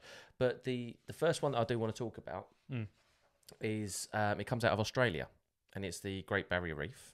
Happened in 2009, and the story goes that an Australian man was diving near the Great Barrier Reef when he noticed something swimming around him. Yeah. Fearing that it was a shark, he swam for a little bit of cover. Now, I can understand that because I've been snorkeling at the very least, and you can only see so far. Yeah. And if there's something swimming around in those shadows, it's going to freak you out a little bit. Yeah, exactly. Now, as he found the shelter, he came to realise that it wasn't a shark that was swimming around him, but it was an unknown creature with flowing fins. Right, okay. Yeah. Now, he scrambled for his camera. As you would, and managed to capture this creature on film. Now, it shows something swimming fairly quickly across the sea floor and away from him. And it looks like it has 2 long arms and a huge fish tail. And the fins are very much like those Siamese fighting fish. Do you know what I'm talking about? Yeah, I know exactly what you're talking about. Those long, flowing ones. Yeah, they're great. They're beautiful, they're beautiful really creatures. Colourful, but very kind of flowy and, quite majestic in their movement, really, considering they're a fighting fish. Yeah. But, I know exactly what you mean, yeah. But it seems like as well that this is like what you would... This is a sort of imagery that you would probably expect out of like a film or something like that, where you're seeing something floating away, sort of. But what is quite interesting is that various experts have been able to look at the footage and noted that it hadn't been edited. So it's not like it's been superimposed. It was undoctored.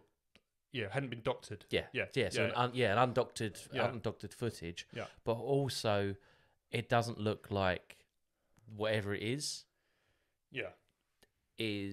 like a human dressed up as a mermaid.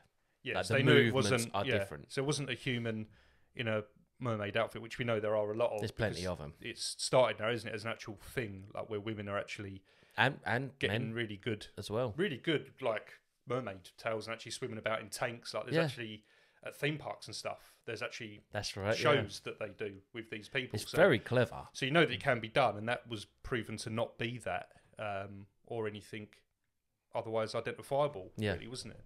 Yeah. But this seems to be like that.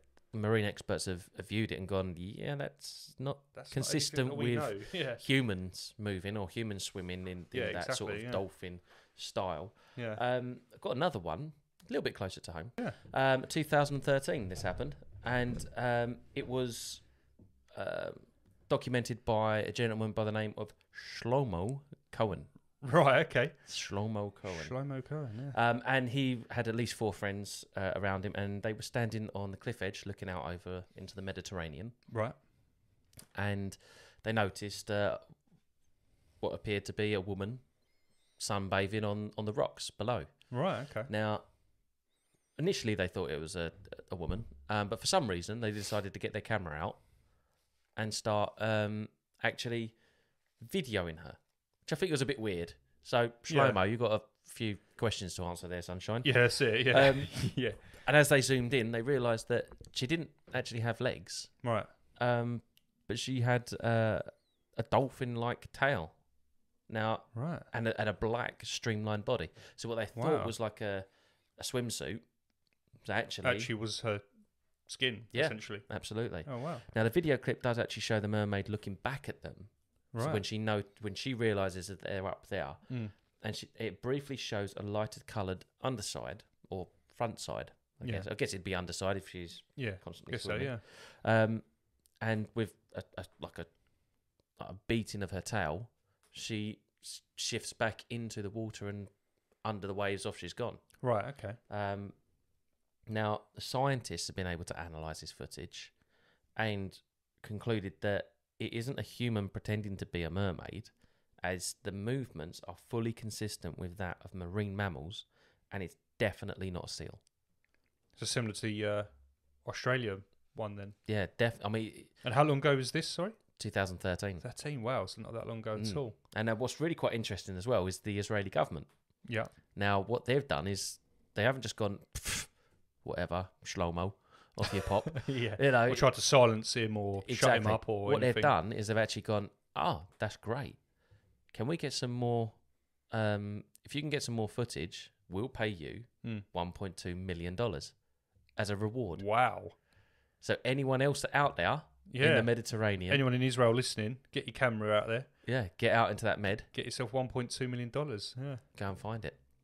to $1.2 million. Wow. And to this day, there's got to be some belief. I mean, for governments to, I mean, whether they're just doing it as a ploy to kind of keep people occupied or whatever, I don't know. Yeah, like keep them busy. But for a government to actually come out and almost corroborate what they've found by saying, okay, that's great, find some more, and we'll give you some, which is like a complete, give you some money, which is in complete contrast, isn't it? Complete complete contrast to like the American government, like the Navy going, it wasn't us. You'd get suicided and your footage would get deleted. So. Yes, yeah, you'd be added to the Clinton count.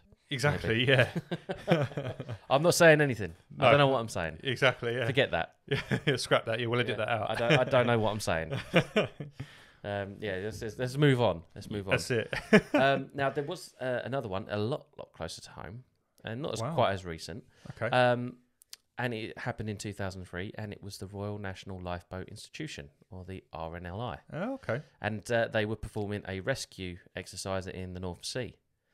Right. Okay. Now this is quite interesting. This footage where on the back of the lifeboat, the camera's set up, infrared camera, and in the near distance, should I say, over onto the right of the boat.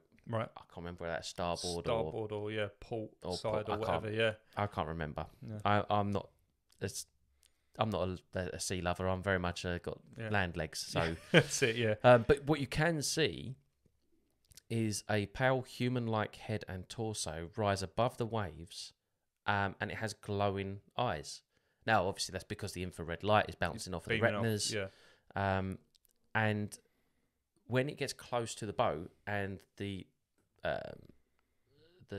Coast Guard shine their torch on it, it instantly dives under the waves and underneath the boat, and they notice it because you see them go like that, shine the torch, and then they jump over to the other side.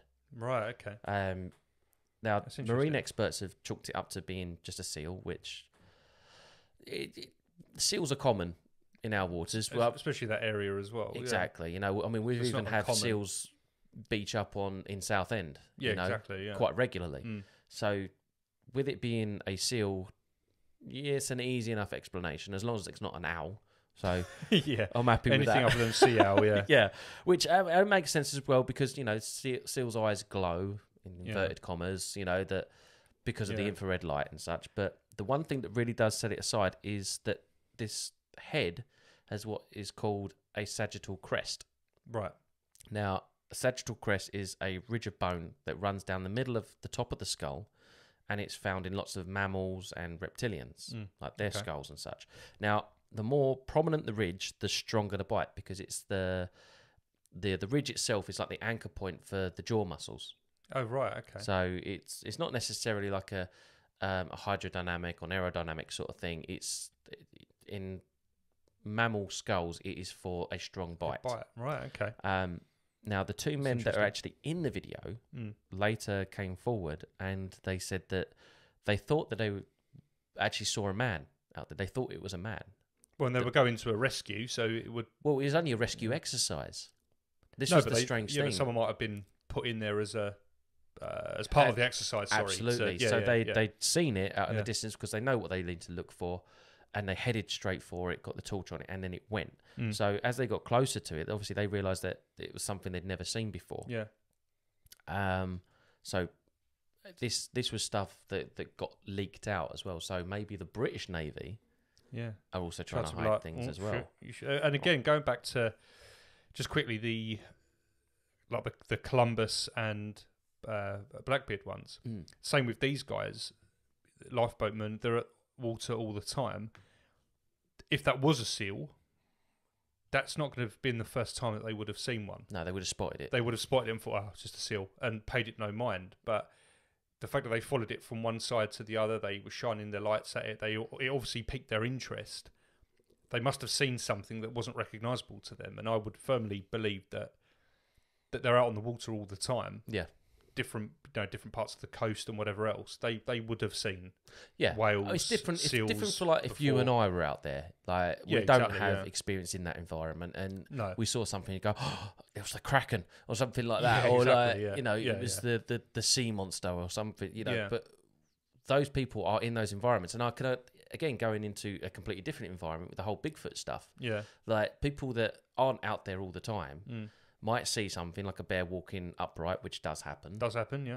and go, holy shit. crap, that's huge. That must be Bigfoot. Yeah. You know, but when you've got like people that are always in that environment, like a deer hunter or something who's always out there, they know the environment, they know the noises, they know the sights, they know the smells, everything. Yeah. They're experts in that environment, and they come out and say, I've seen something strange. Yeah. You've got to believe them in some way, You've got shape, to take or form. it. You've got to give it some credit, I guess. Yeah, so I fully agree with you there. It probably adds a bit more credibility to it. Yeah, that's exactly right. People are, you know, they're capable of hoaxes and the such. Of course, but this is the interesting one. Now, I mentioned previously about P.T. Barnum. You did. This is my second story that I've got regards to him, and this might add a little bit more credence to him, not just being a hoax or gullible or anything like that. Now, in like the 1840s, there was a mermaid spotted in the Indian Ocean, and he offered a large reward for its purchase, a live specimen. And if we don't know the amount for this one, do we? But based on the amount he paid for the first one, for a dead monkey, it was probably quite a substantial. I would reward, say it's probably more like more like $10,000 or something like that. It depends on how much money you had left over, really. Well, exactly. Honest. Yeah. So after issuing this this reward, a couple of months later, a live specimen actually turned up at his museum. A live specimen. A live specimen, 3 meters long, as a mermaid, and it turned up at the Barnum Museum in 1842.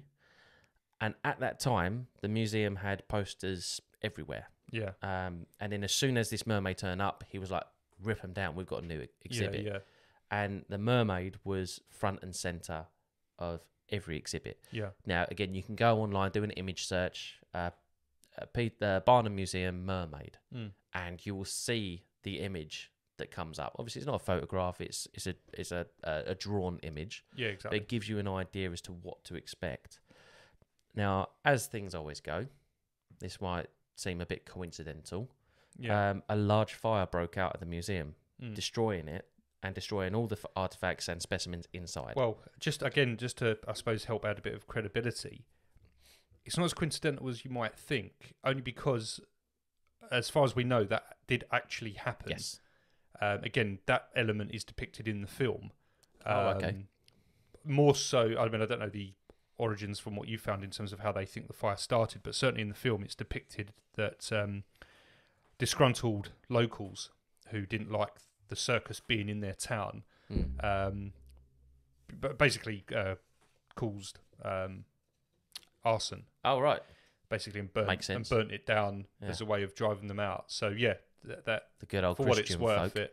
Exactly, so for what it's worth, that the fire did actually happen. So it's not like it was a no, not at all. So I mean, it seemed like he lost a lot of artifacts and a lot of specimens. Well, everything other than the live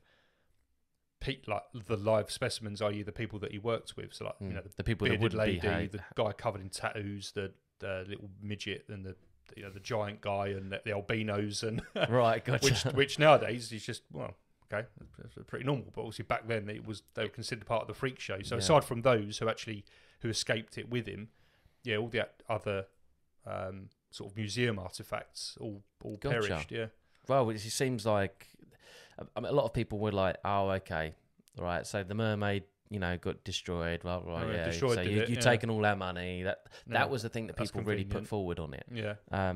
But it seems like in 2010, now in celebration of Barnum's 200th birthday, because he was born in 1810. Yeah. So in 2010, a group of people decided that they were going to clean up his old relics and artifacts and everything else that was left over. Yeah.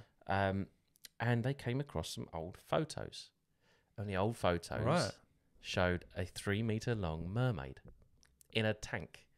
So give you an idea as to what it looked like. It kind of looked like the Bacta tank from Star Wars. In Empire. Yeah. Where Luke gets taken out by the Wampa and, Han comes and saves him. Stitching Spoiler him back alerts. Yeah. And they put him in the Bacta tank and everything. So that's what it kind of looks like. The specimen is in a Bacta tank. It looks fucking miserable, to be honest. Yeah. But, So I'll describe what it looks like, but you can do an image search. And it's got a streamlined body, paddle-like tail like a dolphin's, hands that are very similar to a human's, but with large amount of webbing between the fingers, and a sagittal crest along the top of the skull. Wow. Okay. Now, which the hoaxes didn't have, because no. obviously it was just a monkey. Absolutely. So this is why I wanted to mention it with the British one, the RNLI encounter. That this description, along with 3 gills on either flank as well. Oh right! Wow. Matched the description that the lifeguards gave as well. Oh shit. Which was absolutely incredible. Now, yeah, all these features, like I said, they matched that was seen in 2003. Now, marine experts have been able to examine the photos of Barnum's mermaid, the 3-meter-long mermaid, and they've concluded that either the creator was a top marine biologist of today's standard, or it's real. Now, we're talking like nearly 150, 200 years ago. Yeah. Marine biology was not anywhere near today's standard. So they wouldn't have understood things like sagittal crests and other stuff like that, I guess. No, but mimicking it would have been the harder thing, to actually somehow create a skull that would have. But this is a live specimen, though. And that as well. So this thing is still got all its skin, its scales, and everything else. And the way that it kind of looks like Abe Sapien from Hellboy. The good Hellboy the good movies. Yeah. Not the latest one, which is just shocking. But is it? Right. I've still not seen it. Don't bother. Okay. But yeah, so if you watch the Ron Perlman's one, you can see Abe Sapien. It's like a human, an aquatic humanoid. Right. So there's kind of like that sort of look. Okay. I know what you mean. Yeah. Yeah, it's basically I think that's absolutely incredible. I mean, the fact that experts have said so long ago. Yeah. You've got to be a top marine biologist of today's standard to fake create something like that. And that wouldn't have been the standard 200 years prior. So, and that was back in. Well, the standard 200 years prior was sewing a monkey to a fish. Yeah, that was the standard. And using wire as well. Yeah, it's like exactly. Or pieces of wood involved in it as well. Yeah. It's just like that doesn't make any sense. So for something like that to come out of it. It's very, very interesting indeed. We'll share images of this on the socials once the episode is dropped, along with the videos. Because did you say there was actual footage captured from the RLNI? Yes. And the Barrier Reef. Yes, there are. Yeah, so we'll share. We'll have to isolate those, and I'll put them into a clip for everyone. Yeah, we'll share those on the socials. Yeah, it's definitely worth having a look. Absolutely, definitely. It really is. Now, this is gonna drop into what we've previously mentioned about the aquatic ape hypothesis or theory. Yeah. It's also known as the waterside hypothesis of human evolution. Yeah. Now, it's quite an interesting one if you do want to go into it in a lot more detail than what I'm going to go into now. But it suggests that the ancestors of modern humans took a divergent evolutionary pathway from other great apes by becoming adapted to a more aquatic habitat. Yeah. So the hypothesis was initially proposed by marine biologist Alistair Hardy in 1960, who argued that a branch of apes was forced by competition over terrestrial habitats to hunt for food such as shellfish on the seashore and on the seabed as well, leading to various adaptations that explain distinctive characteristics of modern humans. Okay. Such as functional hairlessness, also the direction of in which the way the hair grows, hydrodynamic physiology, because we do swim fairly well for a land mammal, the ability to swim for that matter, controlled breathing. Now this is an interesting one because controlled breathing also helps with our linguistics. So the way in which we're actually able to communicate with language certainly helps with us being able to control our breathing. Which is something that a lot of land mammals are unable to do. Yeah. But marine mammals are. Yeah. Also, the small amount of webbing between our fingers and toes, depend on where you come from in the land. You may have more than the other. Yeah. Subcutaneous layer of fat as well. So a Yeah. layer of fat that sits underneath our skin. Now, Yeah. that's one thing that a lot of, because I'm no expert, but what I have found is that there are some apes that do have this, but they are captive and food is abundant. Yeah. So if, you know, they're not exercising, not getting their regular daily exercise, and they're eating too much like us, Yeah. they get a bit chonky, Yeah. you know. So but the other mammals that do have this extra layer of fat are marine mammals. Now, I think there's dolphin also was one of the. dolphins, Dolphin was one of whales, the closest. seals even. They said in terms of where we have the layer, like how thick it is and that kind of That's thing. right, yeah. Certainly in this documentary, they attributed it to the dolphin. Because also this is something as well. If you've got, like, you get some of these like mega fitness freaks that have like a very, very low fat percentage of the body fat or something. Yeah, which is, it's not. And there are other experts out there that have gone, well, that's not healthy to maintain that. You know, you need that layer of fat for insulation and everything else. So it makes it's maintained sense. for the aesthetics, isn't it? Not the sort of functionality. But yeah, Yeah. you'd get why it's not healthy to. Exactly. keep on Everyone that, wants to see path. lean muscle and everything else like that. And Yeah, don't we, Joe? Yeah. yeah, I'm trying about it. Just so you can see your raging gorgon. Well, everyone's got one. Everyone's got one. Wow, I'm gonna have to find mine. Exactly. Yeah. Exactly. Well, there's that. It's back on topic. There's other things that, you know, match up. Well, So it's just to chime in quickly. Go Actually, for it. I know it was for the most part a hoax, but when they mentioned the ape theory and they go into what their belief is, they actually said that it wasn't. It was less about competition between, you know, the sort of the ape species of that time, and it was actually more down to the habitat. And I think they said it was like 2 million years ago or something like that.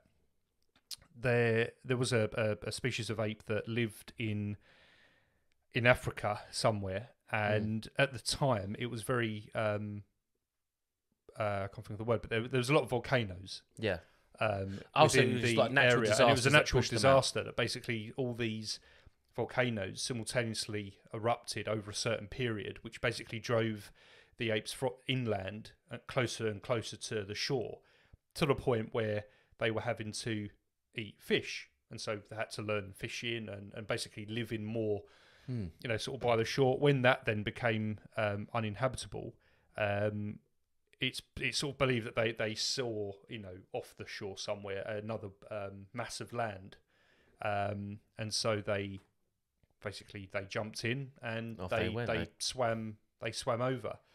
Interesting. And it was that kind of fact that they had to learn to swim and the type of food being they an were evolutionary catching sort of and that thing. kind of thing actually then became an evolutionary. Well, this is the which thing. is where they think that breathing, because they say this is why humans can hold their breath, you know, for so long. Why, you know, babies have that natural instinct to hold their breath and whatever. So yeah, there was a lot of. It was quite clever actually for a hoax. It used a lot of science that, to be fair, actually does.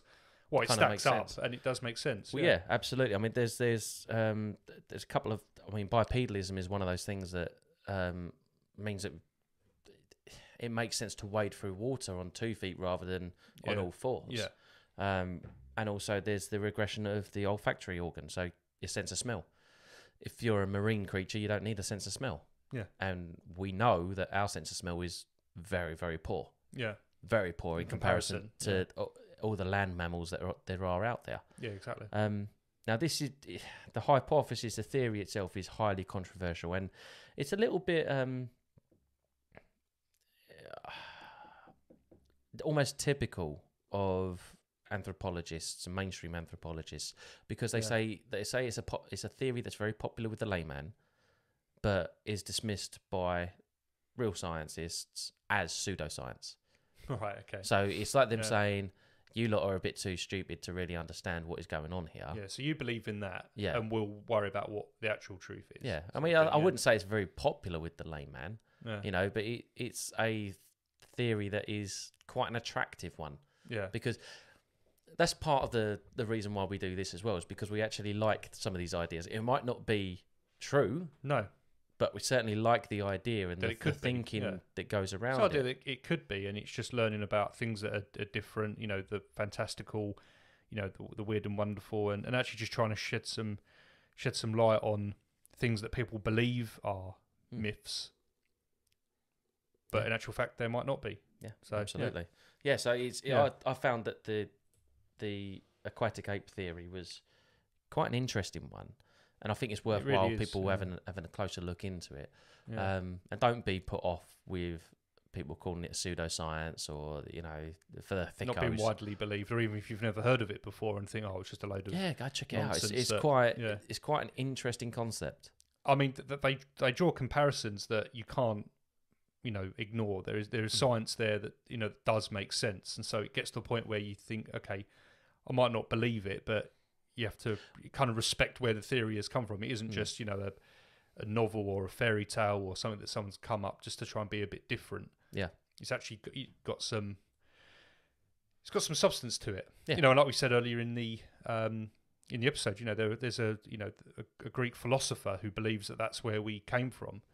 That was 500 BC, I think we determined. So quite some time ago, and it's still to this day is believed, and the evidence is only getting stronger, and the science is only getting stronger. So I suppose like anything, you've just got to just give it the time of day, I suppose. Yeah, absolutely. Not saying you have to believe it. Well, yeah, but it's definitely worth. That's exactly it. So, are mermaids real, Callum? Let's get off the fence, man. Wow. Are mermaids real? Yeah. Do you know what? I would have to say that from the research, the sightings. But for me, more so the real world evidence and sightings and the potential science behind it. I think it's stuff that that can't be. I don't think can be ignored. And so I think, I think if I had to pick now, which I know I do, I would, I'd definitely be more on the side of believing, than not believing. I would say. A lot of these sciencey bits, I don't always pay much mind to. More so now, obviously, but usually I just be like, that's utter nonsense. What are you talking about? Because because you go to school and you're told that this is where we come from. This is our evolutionary history or whatever, and so that's always ingrained in you. Then when you read something else that might be a little bit kooky or quirky, you sort of think, no, well, this not is really the thing. Me, but what we're taught in school is slowly but surely, as I'm finding in my adult life, wrong. It's what they want you to know, not what you should know, isn't it? It is like another control. Unfortunately, it's one system. of these things like the out of Africa theory. Yeah. Unfortunately, it is being proven incorrect. Yeah. More and more, for a long time now. At university level anthropology, they're not teaching that because they know that it's wrong. And those scientists are being hushed. And it may sound controversial to say that, but we know that that's not the case. It's more likely that human evolution came out of the Middle East rather than Africa itself. Yeah. But no, it's seems like there's an agenda there. Yeah, definitely. And I think taking that into account, and like I say, the other evidence and everything else, it's hard to ignore. So yeah, I'd have to say that when you've got real people in history putting their name to such claims and to such theories, and providing that this evidence, you have to give it some sort of credence, and you do have to sort of listen. And so I think in some way, much like elves and the goblins and other things that we've covered, I think to an extent, yes, there is a real element to them. I think they do exist in some form.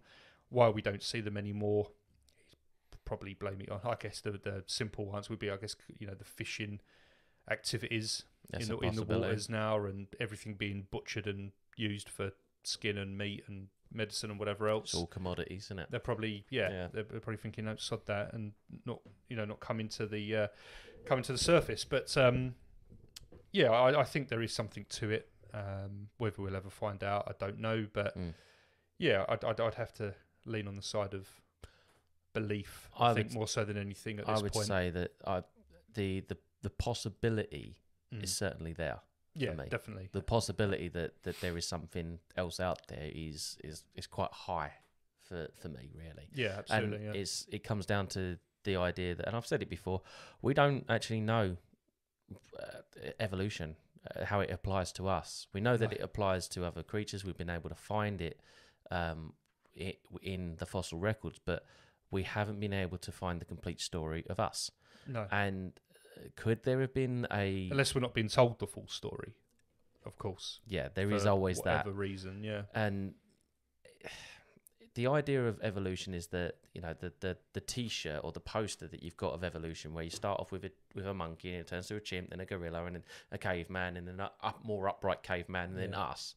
That's not how evolution works. Pretty much not how it happened. We didn't evolve from chimps. We didn't evolve from gorillas or anything like that. We share a common ancestor that split off for gorillas about 10 million years ago. Yeah. For chimps, it was about 8.5 million years ago. So that's why they're often considered our closest relative in the primate world. Yeah.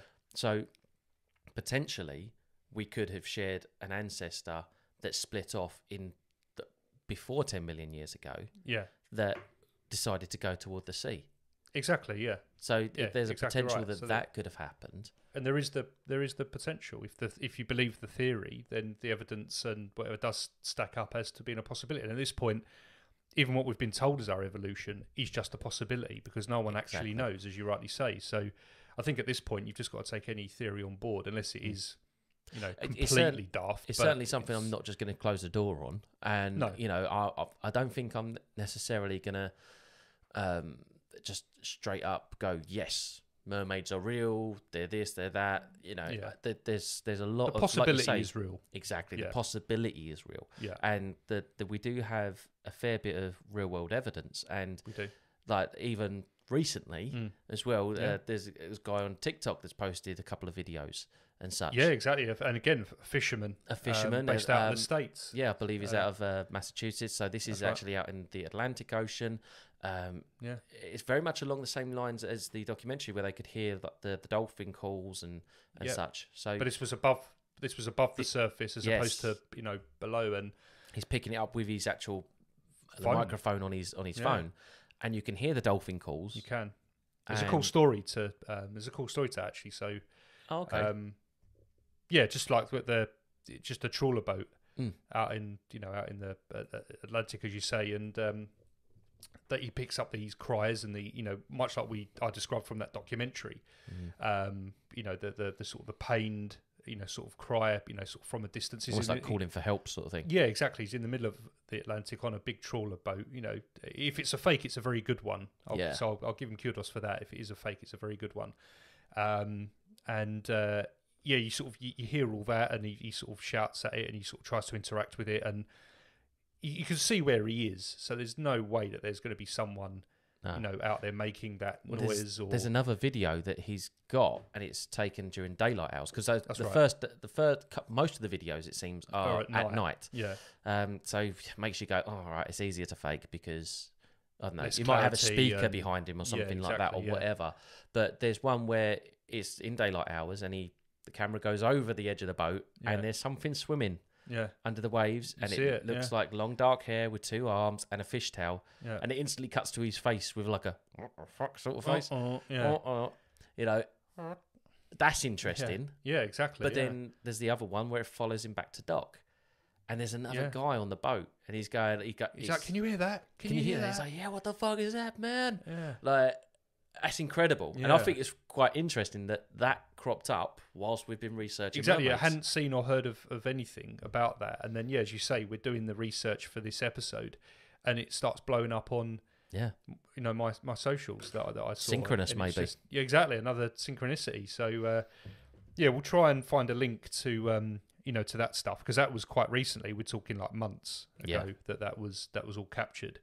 So we'll share that as well, because that will definitely be of interest. I think if you've followed us this far on the topic, but I think that's probably where we land. The possibility is real. There's enough evidence to suggest that there is an evolutionary path there to have these things actually exist, or that we came from these things, which it would explain some of the earlier sort of sightings. So, mainstream science was to shut down anything alternative. Exactly. It's very much a song to sing today. Yeah, exactly. Yeah, absolutely. Yeah, it still lends itself today, as you rightly say. So, so I think if that's that, I think that brings us to the end of another episode. I hope you've enjoyed it. I know we certainly have. even the second time round. Yeah. Thank you again to our patron Justin. Appreciate the continued support, and hope you've enjoyed this one, man. It's been a good one. We've certainly enjoyed it. Yeah. And again, it's taken us down a path that I don't think either of us necessarily expected. So, well, I'm not going to say shave the monkey. And no, don't say that in the podcast again. Jesus. So thanks again, man, for the support. Also, just to reiterate, another sort of shout out and thank you to both Ben and Baz of Hellfire Creative for hosting us. Thank you very much. Remember, guys, for any content creation, whether it be podcast, film, or photography, this is the place to come. We're only 45 minutes from London, so really not that far. And again, you can go to hellfirestudio.uk and use our code Cryptid at the checkout for 20% off, just for being a listener. So take advantage of it. Do indeed. Whilst we've still got it. yeah. If we have any more difficulties. Yeah, exactly. Yeah. Yeah, We'll have to nip that in the bud quick. Pair of plonkers. Yeah, exactly. Just to sort of track back a little bit, if you are enjoying, what we're doing, then remember we do have a Patreon conveniently under Cryptid Ramblers Podcast, so you can. We share the link to it, but we are easily findable on there. So why not come and support your favourite podcast? Indeed. And of course, if that isn't enough, as Scott rightly mentioned, we also have our merch store at creatorspring.com, where you can pick up the teas that we are beautifully modelling right now, as our Patreon can see. Lucky sod. Now we've not actually done this for a while, but we're actually going to announce what the next topic's going to be. We are indeed, yeah. Just to cut any surprise. I can't really think why we've not done it before, but No, I think we just sort of lost. We just fell out of the habit of well, mentioning it. I know there's a couple of times. Helia did it for us, really. Helia We had took like 3 episodes. We had like a Lord of the Rings length sort of trilogy going on there. That Yeah. next week, Helia. Yeah. Next week, Helia. Yeah. So it might be that, but yeah, as we like to do, keeping in theme with this episode, we're going to be jumping into and exploring sirens and nymphs. I know we mentioned sirens briefly earlier, and that there is an origin, kind of link between mermaids and sirens, but there's enough of a difference also to sort of have their own episode, certainly as we thought anyway. So that's going to be the next episode. So looking forward to that one as well. So on that note, it's goodbye from me, and it's goodbye from me. And remember, be careful when you're going out for a swim. You don't want to meet a raging gorgon. You really don't. You really don't. I like that one. That's good. Raging